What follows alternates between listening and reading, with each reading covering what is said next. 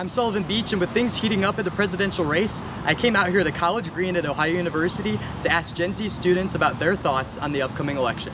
Honestly, I feel like there's a lot of tension involved with it. There's a bunch of people that are either the Democrats or the Republicans. You know, there's a lot of fake news out there, but there's also a lot of truth to it.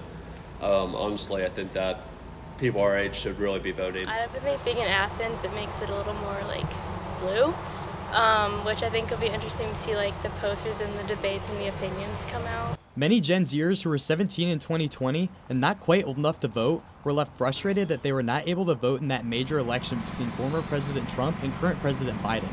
An article by CircleToughs.edu says that 8 million new Gen Zers will be eligible to vote in 2024, totaling 41 million Gen Z voters this year.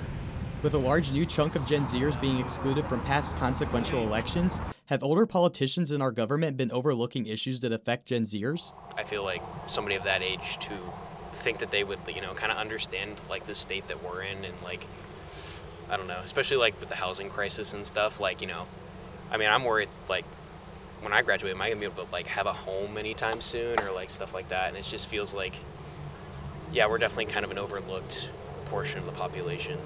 Looking into the future, there's not really much being changed that will make any significant difference, especially for climate change. Going off of that generational gap between the government and Gen Z that you could see felt by those students, a poll by CNN says that 19% of voters under the age of 35 feel uncertain about who they want to vote for, and 12% of people over the age of 35 feel uncertain about who they are voting for. With all these poll numbers, it is really easy to wonder A, how are they really getting all of these percentages, and B, are they really getting a clear idea of who Gen Z is voting for in a new digital age? Well, according to an article by Pew Research Center on polling, they said that many polling organizations have switched to contacting people primarily through the phone. This is commonly known as random digit dialing. One student says that a lot of young people probably do not answer any of these types of calls.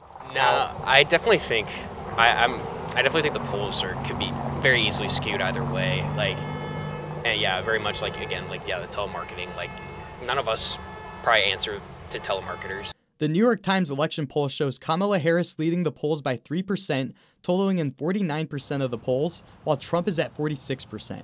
And with Gen Z ready to step up and vote this year, we will have to wait and see how Gen Z will impact this year's election. Reporting for Gen Z Up to the Ballot, I'm Sully Beach.